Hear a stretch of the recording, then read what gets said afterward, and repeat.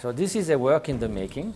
So now, how you go about drawing that? You see the incredible amount of detail. And it's based on the text. So the whole description is many, many pages in his writings.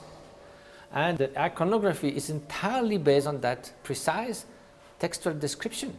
There's not anything invented except, the artist trying to make it beautiful and put it in order. But chapter by chapter, you can follow the travel he did in vision. This entirely, all we have is the text.